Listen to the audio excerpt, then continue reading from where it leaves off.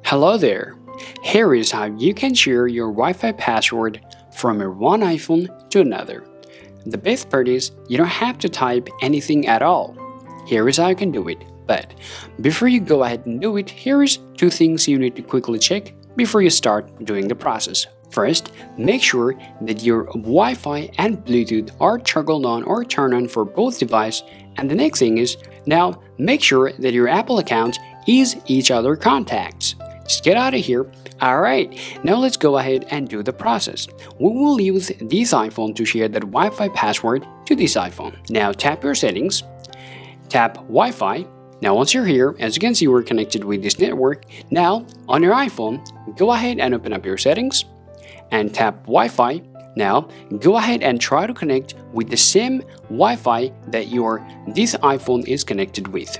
Now here, once you just click on that password, you will get this pop-up says Wi-Fi password. Go ahead and tap share password, and there you are. And in a minute, you'll be able to see that your iPhone is connected to your Wi-Fi. It's that simple, right? Alright guys, this is how easily you can share your Wi-Fi password from your one iPhone to another. Alright, this is how it's done. Hope this video is useful. If so, be sure to hit that like button and feel free to subscribe to this channel to get more useful video content for yourself. Thanks for watching.